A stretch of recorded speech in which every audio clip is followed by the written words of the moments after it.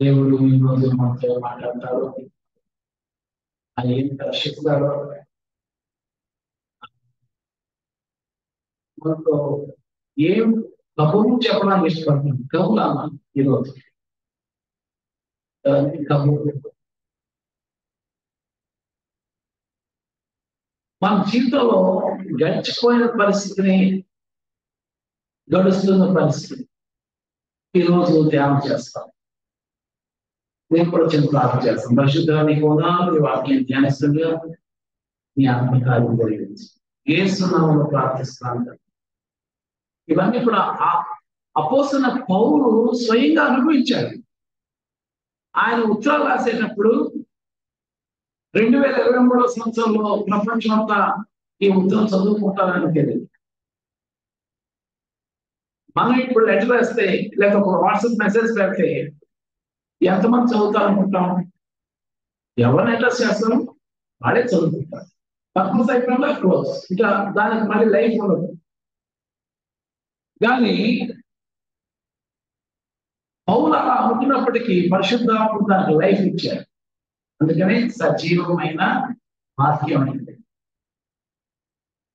అంటే short time life ఉన్న ఒక ఉత్తరం ఇటర్నల్ లైఫ్ ఉత్తరంగా మారిపోయింది. హల్లెలూయా. పరలోకరాజ్యం మనం చేరిన తర్వాత కూడా అక్కడ కూడా ఈ మాట మళ్ళీ ధ్యానం చేస్తాం. అక్కడ కూడా ఎందుకు ఈ మాట రాయించారో ప్రభుత్వం కలిసి ఆలోచిస్తాం, పరిశుద్ధాత్మతో కలిసి ఆలోచిస్తాం. అందుకనే యుగయుగాలను నిలిచిపోయిన వాక్యం.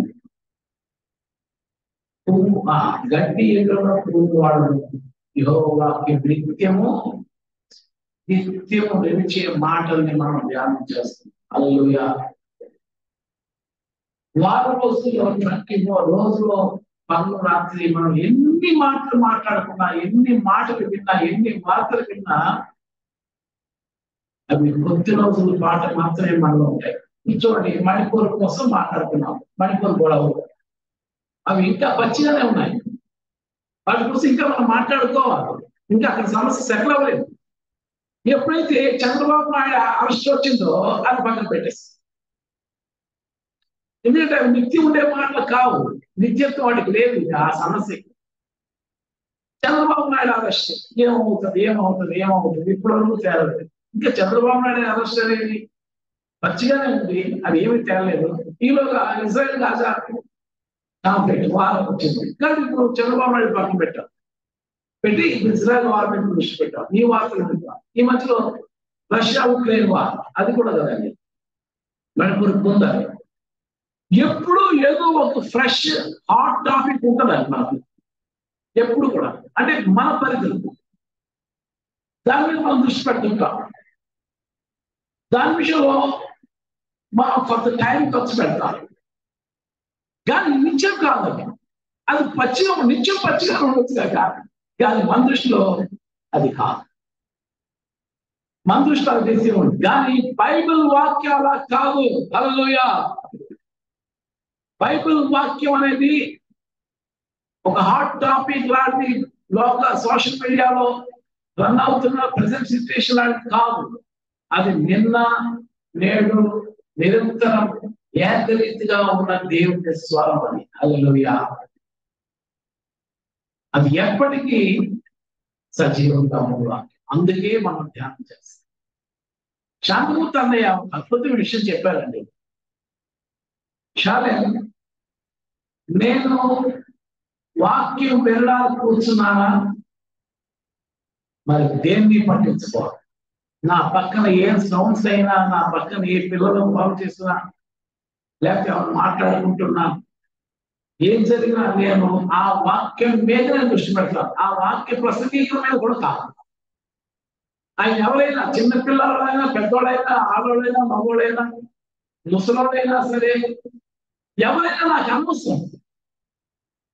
ఇంకొక దీప్ సంగతి ఆయన చెప్పారు. షాలే, ఆ వాక్యం చెప్పిన ఆయన సాక్ష్యం బాగోలేదా నాకు తెలిసినా సరే నేను వాక్యం మీద దృష్టి. ఎందుకంటే నాకు వాక్యం కావాలి. ఆ వాక్యం నిత్యమైన వాక్యం. ఆ వాక్యం తప్ప నాకు ఏది అక్కలేదు. ఆ వాక్య ప్రసంగికుడు కూడా నాకు అక్కర్లేదు. ఎందుకంటే దేవుడి సాధనం ఈ మైక్ ఎంతో నేను అంతే తెలుసండి మీకు 100% కరెక్ట్. అది ఈ మైక్ ఎలాంటి ప్రకృతి సంబంధమైన ఒక వస్తువు ఇక్కడ ప్రసంగిస్తున్న ప్రసంగికుడు కూడా ఆ సమయానికి వస్తువు మాత్రమే. ఆ వస్తువు ద్వారా పరిశుద్ధాత్ముడు మాట్లాడుతున్నాడు. హల్లెలూయా. శాంతిమూర్తి అనే మాట నాకు ఇప్పటికీ నా గుండెలో ఉంటాయి. ఆయన ప్రత్యేకంగా నా మెంటర్. ఆయన మోడ్ చేస్తున్నారు, మాట్లాడుతుంటారు. చిన్న తమ్ముడితో మాట్లాడతారు. ఆయన మాటలు నేను వినిపిస్తాను. షాలేం ఇక్కడ తప్పు చేస్తానయ్యా, సరి చేసుకుంటానయ్యా, తప్పుకుంటానయ్యా. షాలేం ఇక్కడ నువ్వు బాగా ఇది ఇంకా స్ట్రాంగ్ గా చేస్తానయ్యా, తప్పకుండా. అలాగా శాంతిమూర్తి నేను గౌరవిస్తాను. కనుక ఆయన మాటలు జ్ఞాపకం చేస్తున్నట్టు మీరు కూడా అలా ఉంటే మంచిది. నిత్యమైన దేవుని వాక్యం మీద మాత్రమే దృష్టి పెట్టండి. 2 సార్లు అక్కడ తలుపు గాలి పడిపోయింది అంటే చూడండి, అలా సమస్య అనుకోండి. అక్కడ ఏమైపోయిందా అనవసరం లేదు. ఇక్కడ ఆరాధన చేస్తున్నారా, ప్రార్థన ఉన్నారా, సాక్ష్యం చెప్తున్నారా అంటే అలాంటి వాటిని మేనేజ్ చేయడానికి మన పిల్లలు ఉన్నారు. వాళ్ళు చూస్తారు మీ ఇక్కడ వాక్యం వినడానికి వచ్చారు, ఆరాధించడానికి వచ్చారు, ప్రార్థన చేయడానికి వచ్చారు, ప్రభుత్వం గడపడానికి వచ్చారు. మా లాంటి 24 hours ఉంటారు ప్రభుత్వం గడపడానికి. మీకు ఈ ఆదివారం మాత్రమే సమర్పించారు. ఒక్కసారి నేను చర్చించి బయటకు వెళ్తే దేవుడు అనే థాట్ కూడా మీ పైన ఉండకపోవచ్చు. అంత క్రిటికల్ లైఫ్ మీది. మీ చదువులు, మీ ఉద్యోగాలు, మీ ఇరుగు వాళ్ళతో కనెక్షన్, సంబంధాలు, బాంధవ్యాలు, మీ ఒత్తిళ్ళు దేవుడి కోసం ఆలోచించే అవకాశము నాకు తెలుసు. కనుక మిమ్మల్ని రిక్వెస్ట్ చేసేదంటే ఈ 3 hours మాత్రం మీరు దేవుడి వాక్యాన్ని అలాగా పట్టుకోండి. ఎందుకంటే నిత్యమైన వాక్యం. అది లోక సంబంధమైన వార్తలు కాదు. అవి వస్తుంటాయి, వెళ్ళిపోతుంటాయి. ఎన్నిసార్లు గాజా ఇజ్రాయెల్ యుద్ధం సాగలేదండి? ఎన్నోసార్లు జరిగింది. ఇప్పుడు వచ్చింది, మళ్ళీ ఇది అయిపోయింది అనుకోండి, ఇక్కడ క్లోజ్ అయిపోతుంది అనుకున్నారు, మళ్ళీ వస్తుంది. అరబ్స్ కి ఇజ్రాయెల్కి ఎప్పుడు తగ్గడం బైబిల్లో ఉంటుంది. నీకు విరోధంగా రూపింపడే ఆయుధము మన చేతులు అన్నాడు కదండి ఇస్రాయెల్తో. ఇస్రాయెల్ ప్రభుత్వం మాట్లాడాడు. అది మనకి గమనించి అంటే ఏంటి? ఇశ్రాయేలీ ప్రజల పక్షంగా ఎప్పుడు విరోధంగా ఆయుధాలు రూపొందించబడుతూనే ఉంటాయి, ఎప్పుడు కూడా. కాకపోతే అవి సక్సెస్ అవ్వవు. కనుక అలాంటి వార్తలు మన బ్రెయిన్లో వస్తుంటే వెళ్ళిపోతుంటాయి. ఈ బైబిల్లో చాలా విషయాలు ఉంటాయి. కానీ దేవుడు వాక్యం మీద దేవుడు నీకు మాట్లాడేవాడెవరు? అవి నీకు అన్వయించుకోవడం అలాగా, నీకు ఎలా అన్వయించుకుంటున్నావు అది ఇంపార్టెంట్. కనుక పౌలు ద్వారా పరిశుద్ధాత్మను మాట్లాడుతున్న విషయాలను దృష్టి పెడతాం. మన కోసం అన్వయించుకున్నాం. ఇది నాతో దేవుడు మాట్లాడుతున్నాడు. ఈ మాట వాళ్ళకి బాగా సెట్ అవుతుంది అని ఎవరి కోసం ఆలోచించండి. ఈ మాట ఫలానా ఫ్యామిలీ బాగా సెట్ అవుతుంది, ఈ పాయింట్ ఫలానాడికి బాగా సోటు అని ఎవరి కోసం ఆలోచించండి. దయచేసి దయచేసి దయచేసి మీకు ఆ మాట ఎంతవరకు ఉపయోగపడుతుందో చూడండి. ఈ మాట మీకు ఉపయోగపడలేదు అనుకోండి, ప్రభా ఈ మాట ఇంకో మాట ద్వారా నాతో మాట్లాడతావా, ఇంకో వాక్యం ద్వారా నన్ను దర్శిస్తావా, I waiting for you word lord, నేను మీకోసం వెయిట్ చేస్తాను తండ్రి అంటూ ప్రభు అర్పించుకోండి. రైట్. ఎఫ్ఎస్సీ పత్రిక 2వ అధ్యాయం 1వ వచనం దగ్గర మనిషి అంటే ప్రతిలో 2 అధ్యాయాలు తీసుకుంటాం. 1వ అధ్యాయం 2వ అధ్యాయం తీసుకుని అందులో పౌలు ఏమేమి మాట్లాడుతున్నారో చూస్తున్నాం. ఎందుకంటే స్టార్టింగ్ లోనే ఇంపార్టెంట్ థింగ్స్ అన్ని డిస్కస్ చేస్తాను కదా, కాబట్టి ఆ విధంగా మనం 2 అధ్యాయాల్లో కొన్ని విషయాలు నేర్చుకుంటూ వెళ్తున్నాం.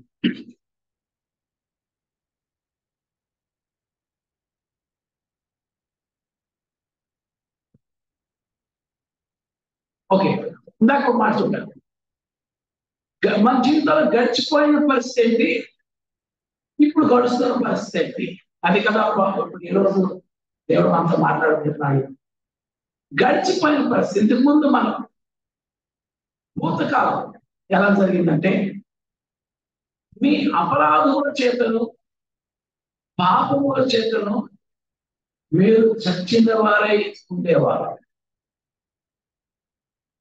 ఆయన చచ్చిన వారై ఉండగా ఆయన మిమ్మల్ని క్రీస్తుతో కూడా బ్రతికించారు. ఇప్పుడు బ్రతికినవారు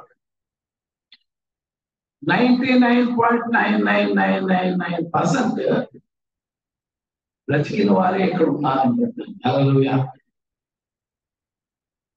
ఎవరైతే యేసుక్రీస్తులో బ్రతికివారో, ఎవరికైతే యేసుక్రీస్తు కనెక్షన్ ఉందో వాళ్ళు మాత్రమే ఇక్కడ కూర్చున్నారు. 0.0001% ఎవరో అప్పుడప్పుడు మీతో పాటు మీ ఫ్రెండ్ కానీ మీ నాన్ క్రిస్టియన్ బంధువులు కానీ వచ్చి కూర్చుంటే అది వాళ్ళకి వర్తిస్తుంది. వాళ్ళకి చనిపోయే స్థితిలో ఉన్నారు. ఇంకా వాళ్ళకి ఇవేం అర్థం కాదు. వాళ్ళకి కూర్చుంటే ఏమంటే అసలు మన భాష చూస్తారు, మన కట్టుబట్టలు అంటే మన వస్త్రధారణ చూస్తారు, మనం ఎంత స్టైల్గా ఉన్నాం, ఎంత పాష్గా ఉన్నాం, ఎంత పూర్గా ఉన్నాం చూస్తారు. ఇవి వాళ్ళ దృష్టి అంతా వీటి మీద ఉంటుంది. వాక్యం మీద, ఆరాధన మీద, దేవుడు ఎక్కడ ఉన్నాడు వాళ్ళకి అనవసరం.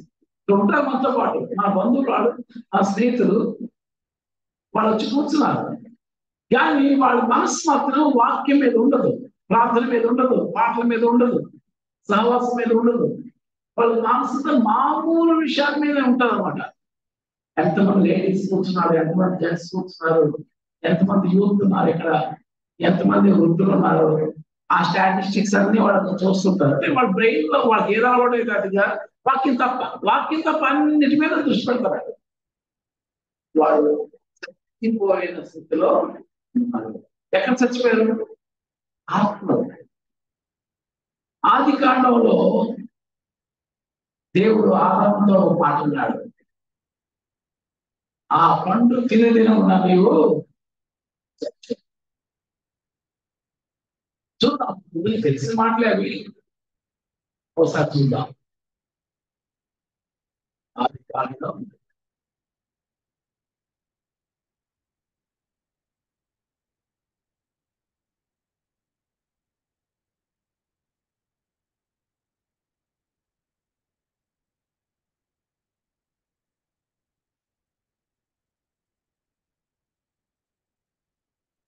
2:16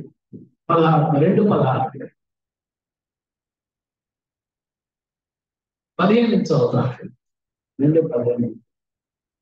మరియు దేవుడైన యెహోవా నరుని తీసుకొని ఏదైనా తోటను సేద్యపరచుకును, దాన్ని కాల్చుకును దానిలో ఉంచాను.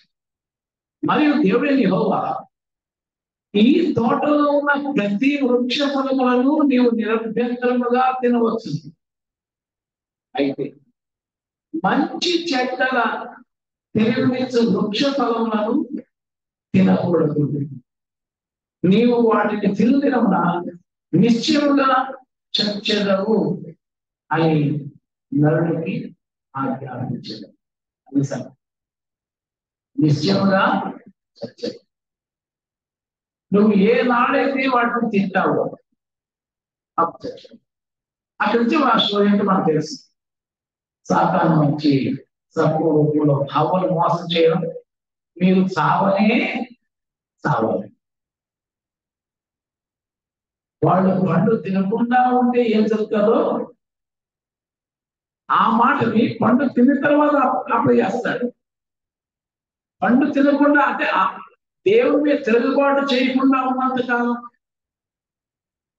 దేవుని ఆజ్ఞలు పాటించినంత కాలం నిత్యం బ్రతుకుతారు. అలా అంటే శరీరానికి కూడా చావుడు, ఆత్మకు చావుడు. అలా దేవుడు డిజైన్ చేస్తారు. ఈ శరీరాన్ని ఎలా డిజైన్ చేస్తాను తెలుసండి? ఇష్టంగా జీవించేలా డిజైన్ చేశారు. 969 సంవత్సరాలు మ్యాక్సిమం కదండి విశేషాల. అన్ని సంవత్సరాలు ఇదే పాడు కదండి. ప్రస్తుతం 70-80 సంవత్సరాలు బ్రతుకుతుంది కదండి. కానీ 100 సంవత్సరాలు జీవించేలా చేశాను, డిజైన్ చేశాను. కానీ ఆదాము అవ్వల తిరుగుబాటు ఫలితంగా శరీరానికి చావు లేటుగా వచ్చింది, ఆత్మకు చావు వెంటనే వచ్చింది. పాపముల చేతను అపరాధముల చేతను మీరు చచ్చిన వారి ఉంటారు. అంటే కనెక్షన్ పోతండి, దేవునితో కనెక్షన్ తెగిపోతుంది. ఎప్పుడైతే దేవుని మాట కొట్టేస్తామో, ఎప్పుడైతే దేవుని మాట ఎదిరిస్తామో అప్పుడు సమాధానం ఉంటుంది. దేవుడు మనం కూర్చొని కబుర్లు చెప్పుకొని పరిస్థితి. ఇందాక మాట పాడారు కదండి, దేవుడు ఏం కబుర్లు చెప్తాడో చెప్తాడు. అంటే అర్థమైంది, మనం దేవుడితో సమాధానంగా ఉన్నామని కదా. నేను దేవుడితో సమాధానంగా ఉన్నా కాబట్టి ఆయన మాటల్ని నేను కబుర్లు అనే మాటలు ఆయన నేను కబుర్లు ఆడుకుంటాను. మిమ్మల్ని అందరూ కూడా ఆ స్థితిలోనే చూస్తున్నాను నేను. వీళ్ళందరూ కూడా దేవునితో కబుర్లు ఆడుకునే మంచి సమాధానకర స్థితిలో ఉన్నారని నేను చూస్తున్నాను. అయితే ఇంతకుముందు మన పరిస్థితి, నేను 83 సంవత్సరం 82 వరకు నా అపరాధముల చేత, నా పాపముల చేత నేను చచ్చిన స్థితిలో ఉన్నాను. 80వ సంవత్సరం బాప్తిజం తీసుకున్నాను, కానీ దేవుడితో కనెక్షన్ పొందిన తర్వాత తీసుకున్న బాప్తిజం కాదు.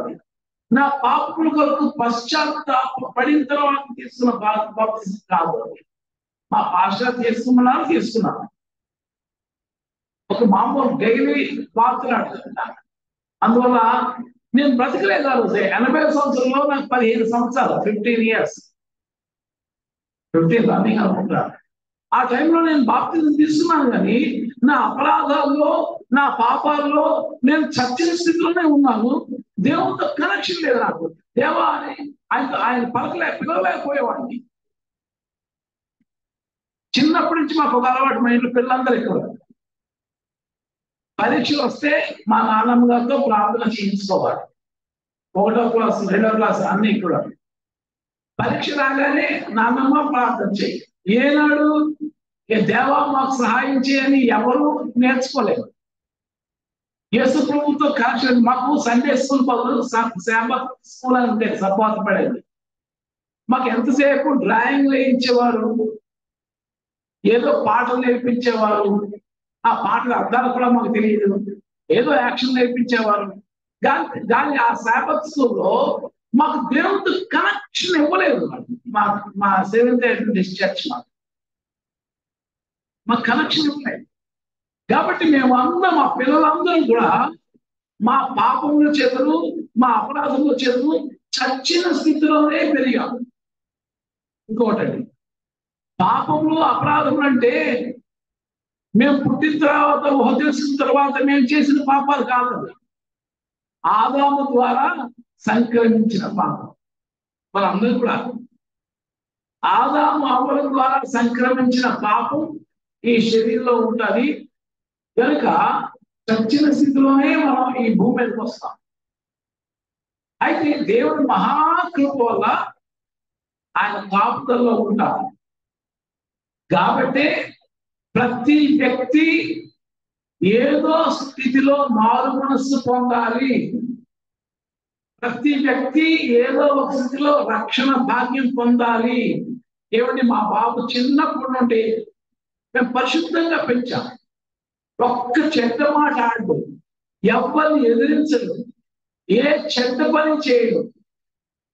వాడికి రక్షణ మారుమన అవసరం అండి. వాడు దేవుని బిడ్డగానే ఉన్నాడు కదండి, అవసరం. ఏదో ఒక స్టేజ్ లో దేవా అని వాడు దేవుడిని పిలవాలి, నన్ను క్షమించు అని దేవుడు అడగాలి. ఈరోజు నిన్న మొన్న కొద్ది రోజులు పుట్టిన షాలం జెన్నీ కూడా ఏదో ఒక రోజు దేవా అనాలి. మన చర్చలో ఉన్న పిల్లలందరూ కూడా ఏదో ఒక రోజు వాడు దేవా నన్ను క్షమించాలి, వాళ్ళ గుండెల్లోంచి పలకాలి. అది మారు మనసుకు, రక్షణకు స్టార్టింగ్. ఈ రోజుల్లో మారు మనసు పొందేవా, రక్షించబడ్డ వాళ్ళ ప్రశ్న లేదు, మేము వెయ్యం. ఎందుకంటే ఇంట్లో ఫ్యామిలీలో కూడా అది లేదు కావాలి. కానీ ఇప్పుడు నేను చెప్తున్నాను, మళ్ళీ ఎప్పుడు చెప్పలేని ఉన్న ఈ మాట, మనలో ప్రతి ఒక్కరూ ఈ మారు మనస్సు రక్షణ అనే స్థితిలోంచి బ్రతకాలి. మన పాపముల చేతను, మన అపరాధముల చేతను చచ్చిపోయాము. కానీ ఏనాడు నువ్వు దేవా క్షమించు అని హృదయపూర్వక పశ్చాత్తాపడి అడుగుతావో అప్పుడు నువ్వు బ్రతుకుతావు. హల్లెలూయా. ఎవరైనా సరే కనుక దయచేసి మీ పిల్లలకు చనిపెట్టి బ్రతుకున్నారు, తప్పకుండా ఈ అవగాహన ఇవ్వడానికి ట్రై చేయండి. చిన్నప్పుడు తెలిసిన వాళ్ళకి ఇంకా కొంచెం జ్ఞానం నేర్చుకుంటుంటారు. ఆ కొంచెం జ్ఞానం నేర్చుకుంటే చిన్న తప్పు చేస్తారు, ఆ తప్పు నాకు తెలియదు. అప్పుడు చెప్పండి, బాబు పాప ఇది తప్పు, ఇది మంచి పని కాదు, సారీ చెప్పు. అది నేర్పించు. ముందు మీకు సారీ చెప్పడం నేర్పించు. ఎందుకంటే అప్పుడు దేవుడు కనెక్షన్ తెలియజేయాలి. మమ్మీకి సారీ చెప్పు, డాడీకి సారీ చెప్పు, మామయ్యకి సారీ చెప్పు, అత్తకి సారీ చెప్పు. అలాగా మీరు తప్పు చేసినప్పుడు ఆ అపరాధ భావం నుండి బయటపడే ఒక మార్గం చూపించాలి. అప్పుడు వాళ్ళు బ్రతుకుతారు. హల్లెలూయా. పాపం చంపేస్తుంది, పశ్చాత్తాపం బ్రతికిస్తారు. అది జంతువుల్లో కూడా ఉంటుందండి. కొన్ని యూట్యూబ్ వీడియోస్ చూసాను, మనం పెంచుకునే కుక్కలు, కుక్క అంటే కోపం వస్తుంది పెంచుకున్నాడు కదండి, మా పెట్స్ ఉంటాయి కదా, వాటికి మనం ఫుడ్ పెడతాం, మనం పెట్టినప్పుడే తింటాయి. కానీ ఎప్పుడైనా దొంగలాడి తిన్నాయనుకోండి, అవి మన దగ్గర ఫ్రీగా ఉండలేవు. అవి నక్కుతూ ఇటు వాళ్ళు చూస్తూ తిరుగుతుంటాయి మన దగ్గర. అంటే అపరాధ భావం వాటిలో స్టార్ట్ అయింది అనమాట. మీరు అక్కడ ఫుడ్ పెట్టారు, దానికి మీరు చెప్పలేదు, నువ్వు తిను అని చెప్పలేదు, చెప్పకుండా అది పెట్టారు, అది వచ్చి తినేసింది అనుకోండి, మీరు వచ్చి చూసారనుకోండి, దాని చూపులు ఎలా ఉంటుంది తెలుసండి, గంభీరంగా కాన్ఫిడెంట్ గా ఉండవు. ఎలా తలదించుకొని పక్కకి చూస్తూ ఉంటది, మీ ముఖంలో ఒక మొహం పెట్టి చూడదు. ఈవెన్ ఒక కుక్క పెంచుకునే కుక్క పిల్ల కూడా అపరాధ భావం తినదు. అప్పుడు మీ దగ్గర తీసుకొని ఇంకెప్పుడు అలా తినకే, నేను పెట్టినప్పుడే నువ్వు తినాలి, ఓకే నేను క్షమించాను, సరే అని మీరు తల అనుకోండి, అప్పుడు అపరాధ భావం బయటపడి మళ్ళీ మీ చుట్టూ తిరుగుతుంటారు. అంటే ఆ జంతువులో డొమెస్టిక్ యానిమల్స్ లో కూడా దేవుడు పెట్టాడన్నమాట. పిల్లలకు కూడా తప్పు చేయడం, ఆ అపరాధ భావం నుండి బయటపడ్డాం అది నేర్పించుకుంటే ఒక స్టేజ్ వస్తుంది సార్, దేవుడు పరిచయం అవుతాడు. ఏసైకి దండం పెట్టుకో, దేవుడు ఉన్నాడు, దేవుడు మాకు సాయం చేస్తాడు, ఈ ఫుడ్ ఏసై ఇచ్చాడు, ప్రార్థన చేద్దామా ఏసైకు, ఆ ఏసై ప్రార్థన చేసి తిందాం. అలాగే మీ పిల్లలు నేర్పిస్తారు సార్. అప్పుడు తర్వాత ఒక స్టేజ్ వచ్చినప్పుడు మనం తప్పులు చేస్తాం, మా శరీరంలో తప్పు ఉంది, ఎర్ర ఉంది, కాబట్టి దేవా నన్ను క్షమించు అని అడగాలి. అది ఆయనతో మనం మాట్లాడుకోవాలి అని నేర్పించి వాళ్ళకి మారు మనస్సు రక్షణ అనే అనుభవం నేర్పించండి. మాకే లేదంటే మీరు నేర్చుకోండి, మీరు నేర్చుకొని మీరు పిల్లలకు నేర్పించండి.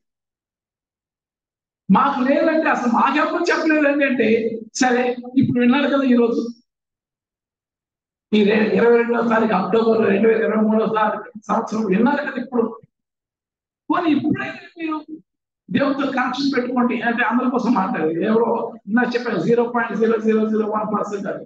అలాగే ఒకరిద్దరు ఎవరైనా ఇప్పటి వరకు నేను దేవుడితో ఆ కనెక్షన్ నాకు లేదు, దేవా నన్ను క్షమించు అని ఎప్పుడు అడగలేదు, దేవుడు నాతో మాట్లాడతాడనే విషయం నాకు తెలియలేదు, ఓకే నేను చెప్పాను కదా ఈ రోజే ప్రభు క్షమించు. ఇప్పుడు నేను మాట్లాడుతుండగా ఆ పని మీరు చేయొచ్చు, ఇప్పుడు కూడా ఆ పని చేయొచ్చు. ఇంకొంతమంది ఎక్స్పీరియన్స్ ఏంటంటే ఇంతకుముందు అలా ఎక్స్పీరియన్స్ ఉంది కానీ బ్యాక్ సైడ్ అయిపోయారు, వెనక్కి వెళ్ళిపోయారు, దేవుడితో మాట్లాడుకునే కనెక్షన్ పోగొట్టుకున్నారు, ఆ క్షమాపణ పొందడం పోగొట్టుకున్నారు. వాళ్ళు కూడా ఇప్పుడు పడేయాలి వస్తే ప్రభు నన్ను క్షమించు, నీతో మాట్లాడుకుని చాలా రోజులైంది, నిన్ను పలకరించి చాలా రోజులైంది, అసలు నువ్వు నాతో మాట్లాడుతున్న విషయం కూడా మర్చిపోయాను, కానీ పాస్టర్ చెప్తున్నాడు, నేను నమ్ముతున్నాను, నన్ను క్షమించు. మీ మనసులో అనుకోండి, నన్ను క్షమించు, మళ్ళా నీతో నా కనెక్షన్ చేయి, నన్ను బ్రతికించు. అపరాధంలో చేతులు పాపంలో చేతులు మీరు చచ్చిన వారై ఉండగా ఆయన మిమ్మల్ని క్రీస్తుతో కూడా బ్రతికించారు. హల్లెలూయా. క్రీస్తు బ్రతికాడా లేడా? బ్రతికాడు. నేను బ్రతికాను. క్రీస్తుతో నీవు ఉంటే ఆయన బ్రతికాడు కాబట్టి నువ్వు కూడా బ్రతుకుతావు. క్రీస్తుతో అంటే ఆయన చేయి పట్టుకొని ఆయన షేక్ హ్యాండ్ ఇవ్వాలన్నమాట. ఆయన షేక్ హ్యాండ్ ఇచ్చి ఆయనతో ఉంటే ఆయనలోని జీవం నీలోనికి ప్రవహిస్తాను. హల్లెలూయా. ఒక రక్తస్రావ రోగం కలిగిన స్త్రీ యేసు ప్రభు వస్త్రపు అంచును ముట్టుకుంటే ఆయనలోని ప్రభావం ఆవిడకి ఎలా ఫ్లో అయిందో, ఎలా ప్రవహించిందో, అలాగా యేసు ప్రభు చేతిని నువ్వు పట్టుకుంటే, అంటే నీ విశ్వాసంలో, నీ మనసులో, నీ నమ్మకంలో ఆయన దగ్గర నువ్వు మోకరిస్తే, ఆయన పాదాలను గుర్తు పెట్టుకుంటే, ఆయన నీవు కబులించుకుంటే, ఆయన గట్టిగా పట్టుకుంటే ఆయనలో జీవం నీలోనికి ప్రవేశిస్తుంది, నువ్వు బ్రతుకుతావు. హల్లెలూయా. ఇక్కడ చాలా మంది ఒకరిద్దరు తప్ప అందరూ బ్రతికిన వారే ఉన్నారు. హల్లెలూయా. అందులో చాలా సంతోషం, చాలా సంతోషం. ఇప్పుడు శివ ఉన్నాడు, ఇంట్లో అందరికంటే తను లేట్గా పోటీ వచ్చాడు, తన సాక్షి చెప్తున్నాడు, నాకు ఫస్ట్ అర్థమయ్యేది కాదు, నాకు స్వయంగా తెలియాలి, నాకు స్వయంగా తెలిసినప్పుడు నేను ప్రభుత్వం కనెక్ట్ అయ్యాను. అంటే వాళ్ళ ఇంట్లో వాళ్ళ డాడీ, మమ్మీ, వాళ్ళ అన్నయ్య బ్రతికేశారు, ఆయన బతకడం లేదే. ఇక ఏమడిగితే ఆయన శివ దేవుడు పట్టుకోవడం జరిగిందో తను బ్రతికాడు. బయట ఎవరికి అర్థం కాదు, చాలా మంది అర్థం కాదు. ఆత్మలో బ్రతికించి. హల్లెలూయా. ఓకే, బ్రతికిన తర్వాత అపరాధాలు జరగడం, పాపాలు జరగడం జరుగుతాయి, కానీ ప్రభువుతో కనెక్షన్ పోదు. ప్రభు ఉంటాడు పక్కనే, స్నేహితుడు, ఆయన సరి చేస్తుంటాడు, ఆయన సహాయం చేస్తుంటాడు. హల్లెలూయా. చూడండి, 83వ సంవత్సరం ముందు, 82 ముందు నేను కంప్లీట్ గా ప్రభుత్వ కనెక్షన్ లేదు, నేను తప్పులు చేశాను అని తెలియ, ఆదాము స్వభావం నాలో వేరు, నేను స్వయంగా చేయడం లేదు కదండి. ఓకే, 15వ సంవత్సరం 15th ఇయర్ 17th ఇయర్ వరకు నేను తప్పులు చేసుకుంటూ వచ్చాను. చెడ్డ మాటలు, చెడ్డ చూపులు, చెడ్డ ఆలోచనలు, చెడ్డ కోరికలు, చెడ్డ క్రియలు అన్ని నాలో అడ్డు ఆపు లేకుండా వెళ్ళిపోతున్నాయి. బయటకు మనం చాలా చూడండి, బయటికి నేను చాలా పరిశుద్ధుడిని, మిస్టర్ క్లీన్ అనుకున్నాను బయటికి, కానీ రహస్యమైన జీవితంలో ఇవన్నీ నాకు ఉండేవి. అప్పుడు దేవుడితో కనెక్షన్ లేదు, నరకానికి వెళ్ళిపోతున్న భయం ఉండేది. దేవుడు యేసు ప్రభు రాజ్యం ఉన్న చిన్న నమ్మకం ఉండేది, ఎందుకంటే వినేవాడిని కదా, కానీ ఆ రాజ్యంలో పోయిన అవకాశమే లేదనుకునేవాడిని, ఎందుకంటే నా పరిస్థితి నాకు అర్థమైంది కదా. ఎప్పుడైతే యేసు ప్రభు నమ్ముకున్నానో, నా పాపం కోసం ఏడ్చి కన్నీరు కార్చి పశ్చాత్తాపడి ఒప్పుకొని విడిచిపెట్టి ఆయన కొనసాగడం మొదలుపెట్టాను. నేను బ్రతికాను, నరకానికి వెళ్ళను, మోక్షానికి వెళ్తాను, నేను ఈ క్షణం చచ్చిపోతే ఆయన దగ్గర ఉంటాను అనే నిరీక్షణతో బతకడం మొదలుపెట్టాను. హల్లెలూయా. అప్పటి నుండి తప్పులు జరుగుతున్నాయి, ఏదో ఒక తప్పు, నోటి మాట ద్వారా, చూపు ద్వారా, ఆలోచన ద్వారా, తీసుకున్న నిర్ణయం ద్వారా తప్పు జరిగితే చచ్చిపోవట్లే, బ్రతికే ఉన్నాను.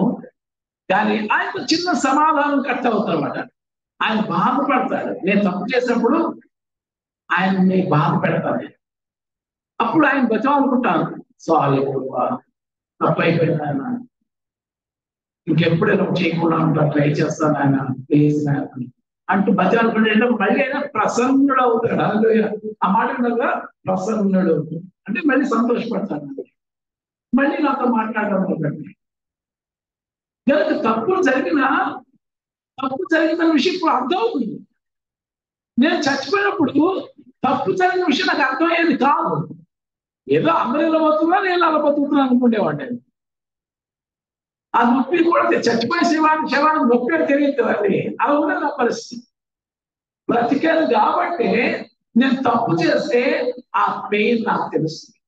ఇప్పటికి కూడా ఎప్పటికీ మనం తప్పు చేస్తే పెయిన్ తెలుస్తుంది మనకు. ఆ పెయిన్ తెలిసినప్పుడు ఏం చేస్తాం? దేవుని దగ్గర వెళ్తాం, దేవునితో మాట్లాడుకుంటాం, దేవుడు క్షమిస్తాడు, సరిచేస్తాడు, ఆయన స్కేల్లో తీసుకొస్తాడు. ఆయన దృష్టిలో నేను పరిశుద్ధంగా ఉండడం అంటే ఏంటో ఆయన నేర్పిస్తాడు. ఆయన మనకు సరిచేసి మళ్ళీ సమాధానం ఇస్తాడు. నేను బ్రతికే ఉన్నాను. హల్లెలూయా. ఒకసారి బ్రతికిన తర్వాత మళ్ళీ నా తప్పు నన్ను చంపలేవు, ఎందుకంటే నా తప్పుల కోసం ఆయన చనిపోయాడు కాబట్టి. అర్థమవుతుంది? నా తప్పుల కోసం యేసు ప్రభు చనిపోయాడు కాబట్టి మళ్ళీ మళ్ళీ నేను చేస్తున్న తప్పులు నన్ను చంపలేవు.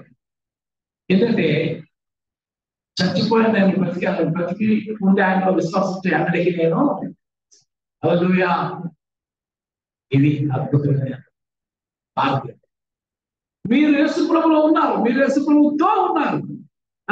క్రీస్తుతో కూడా బ్రతికించను. క్రీస్తుతో ఉన్నవాళ్ళకు బ్రతుకుతారు. మీరు తప్పులు జరిగినప్పుడు దేవునితో చిన్న ఎడబాటు వస్తుంది. ప్రార్థనలో కూర్చునేటప్పుడు ఆయన మీతో ఉన్నాడు అనిపించదు. ఆయన ఉంటాడు, మేము మీకే అనిపించదు.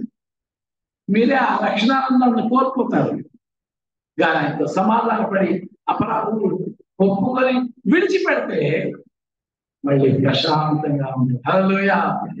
ఓకే, ముందుకు వెళ్తాను. FC 2:2 వెళ్తాను. అంతకుముందు మీరు వాటిని చేయొచ్చు. ఏంటి? అపరాధములు పాపములు చేస్తూ అంతకుముందు పరిస్థితి ఎలా ఉండేదంటే వాయుమండల సంబంధమైన అధిపతిని, అనగా అవిధేయులైన వారిని ఇప్పుడు ప్రేరేపించు శక్తికి అధిపతిని అనుసరించేవాడు.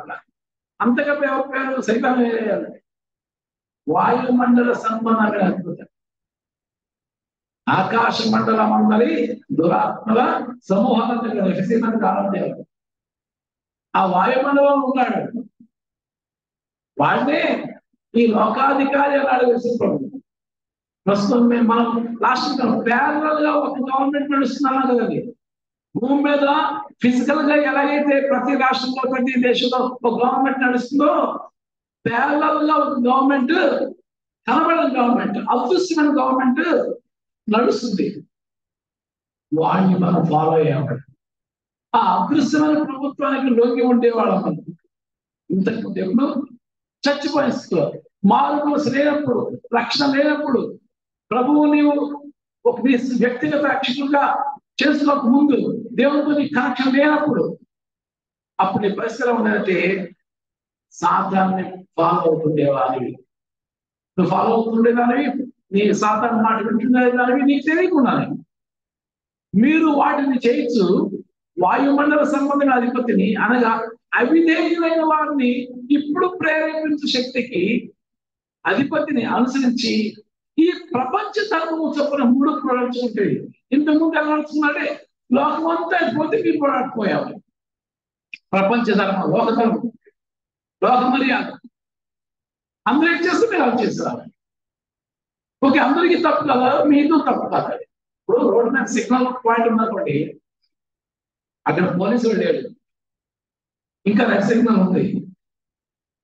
గ్రీన్ సిగ్నల్ ఎవరికన్నా ఆ వెహికల్స్ కొద్దిగా ఉన్నా వెళ్ళిపోయారు.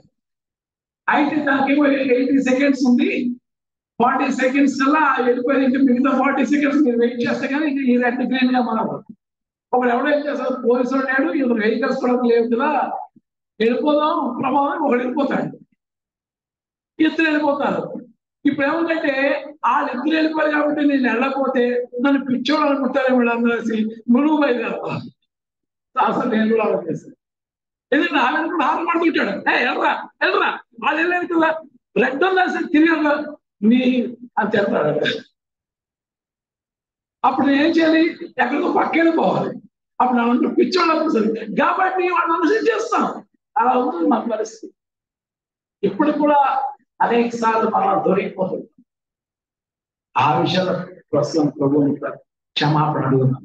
ఎక్కడెక్కడైతే ఈ ప్రపంచ ధర్మం చొప్పున ఎన్నుకోవాల్సి వస్తుందో ప్రభు క్షమాపణ ఆయన క్షమించడానికి సిద్ధమైన మనసు గలవాడు, అర్థం చేసుకునేవాడు. ఇప్పుడు ఒక చాలా సింపుల్, డెలికేట్, చాలా బలహీనమైన విషయాన్ని ఎత్తుతాను, వదిలేస్తాను, మీరు తర్వాత ఆలోచించండి. ప్రపంచ ధర్మం చొప్పున మనం నడుస్తున్నాం అంటే క్యాస్ట్ విషయంలో అది మనం తప్పట్లేదు. అంటే క్యాస్ట్ విషయంలో ప్రపంచ ధర్మం చొప్పున ఎదుర్కోవాల్సి వస్తుంది.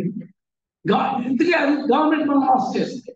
గవర్నమెంట్ మనల్ని మోసం చేయడం బట్టి మన పిల్లల చదువుల్లో, మన పిల్లల ఉద్యోగాల్లో దాన్ని మనం ఫాలో అవ్వాల్సి వస్తుంది.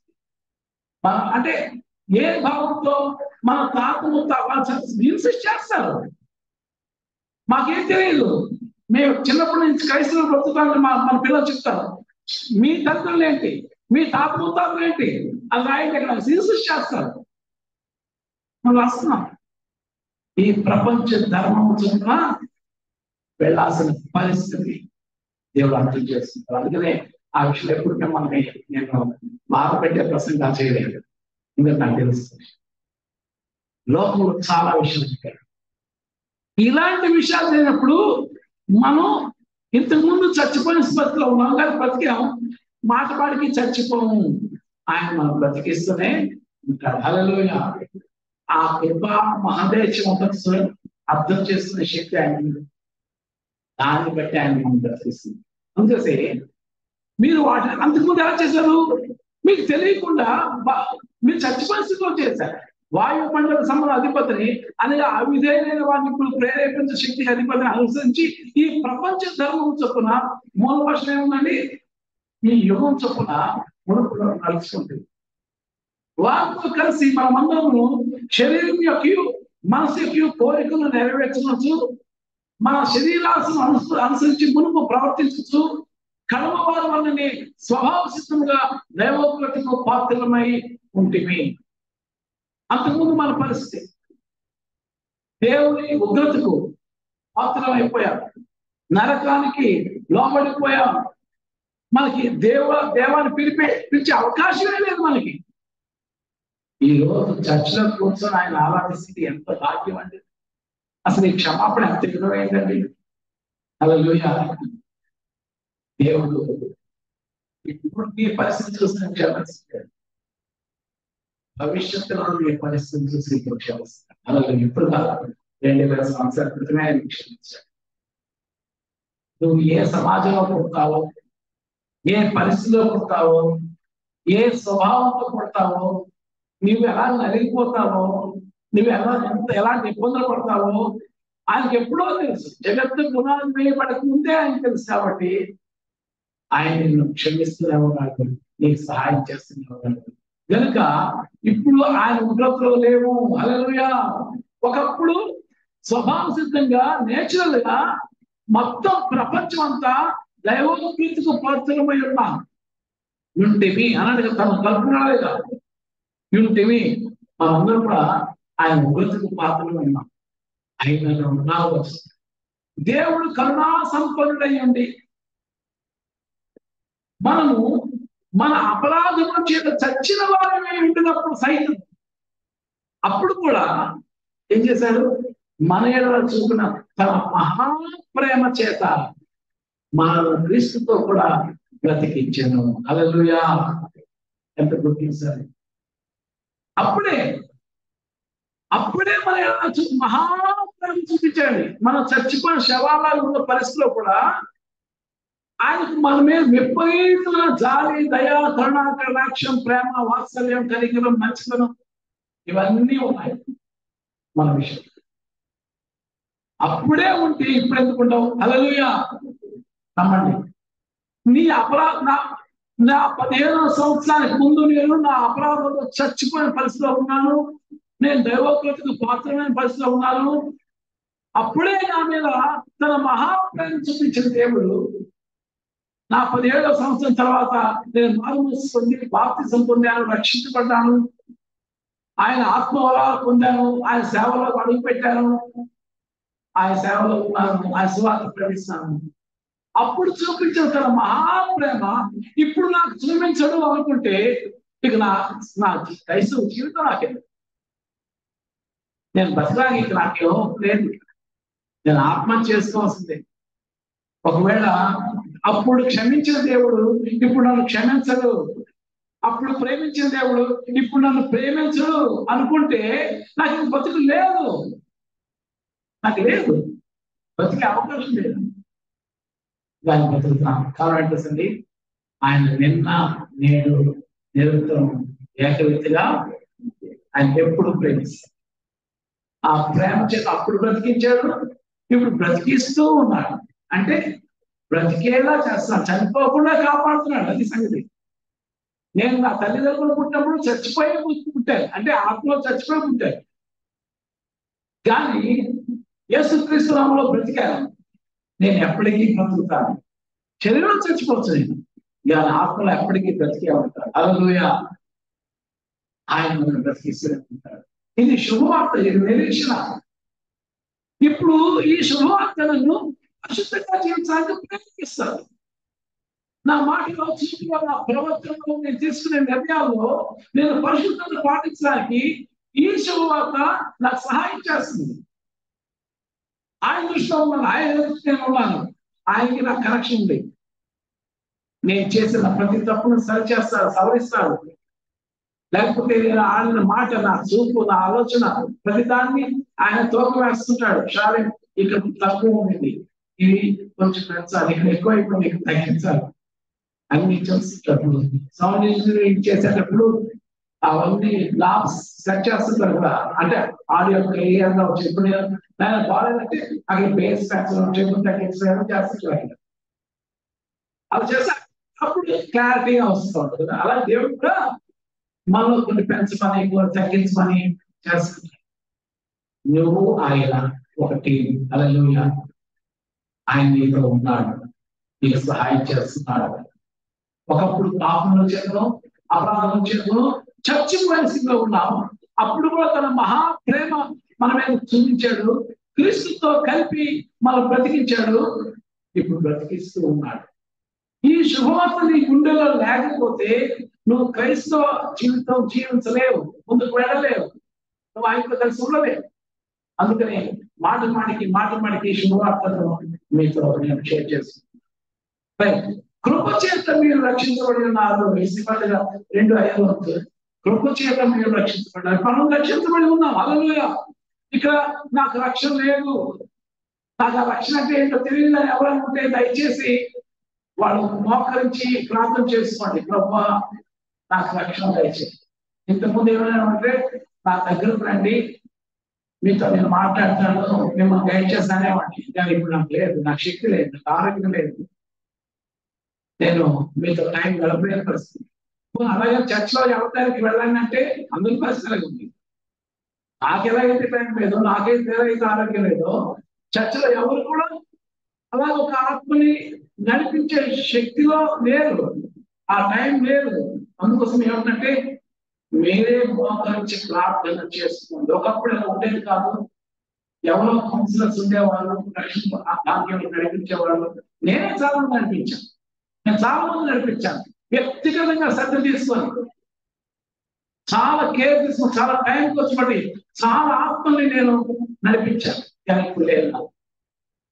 దాన్ని దయచేసి నాకు రక్షణ లేదు, నాకు మారు మనసు లేదు, నాకు నిజ క్రైస్తవ్యం అనుభవం లేదు, నేను ఇంకా చచ్చిపోయిన స్థితిలో ఉన్నాను, దేవుడితో నాకు కనెక్షన్ లేదు, నాకు సహాయం చేయండి అంటే నేను మీకు ఇచ్చే ఇప్పుడు ఇచ్చే సహాయం ఉంటే దయచేసి నేను మోకరించి ప్రార్థన చేస్తాను.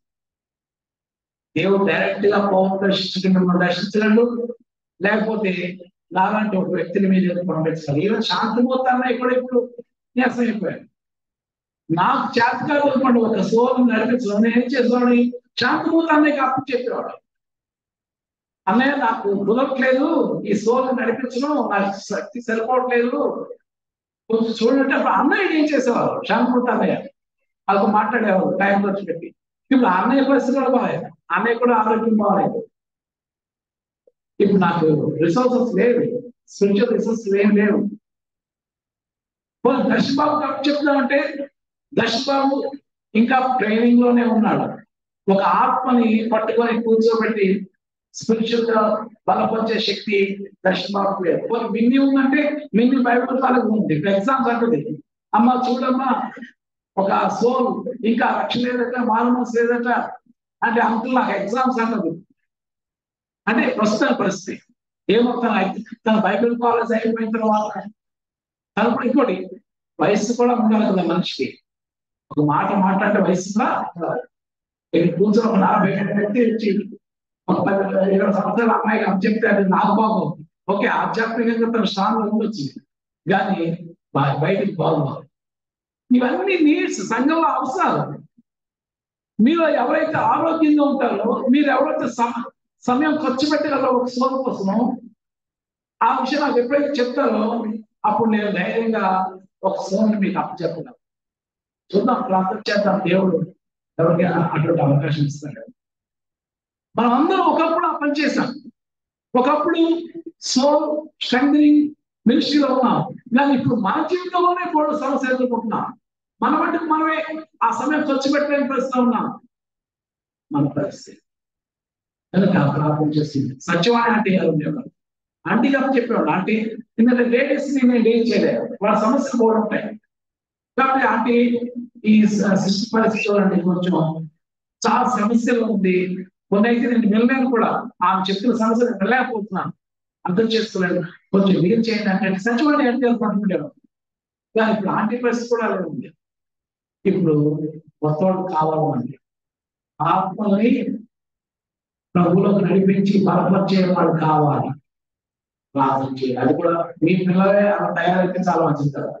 లేకపోతే ఇవన్నీ మన సంఘం అవసరాలండి. సంఘంలో సున్నం వేయాలి, అలా రిపేర్ చేయించాలి, మనం బాత్రూమ్ కట్టించుకోవాలి అనే అవసరాలలో ఆధ్యాత్మిక అవసరాలు కూడా ఉంటాయి. రిసోర్స్ పర్సన్స్ కావాలి. ఇక్కడ కొత్తగా వచ్చిన వ్యక్తిని బలపరచాలి. ఒక వ్యక్తి ఎవరైనా కావాలి, ఫ్యామిలీ ఎవరైనా కావాలి. ఇవన్నీ సంఘంలో అవసరాలు.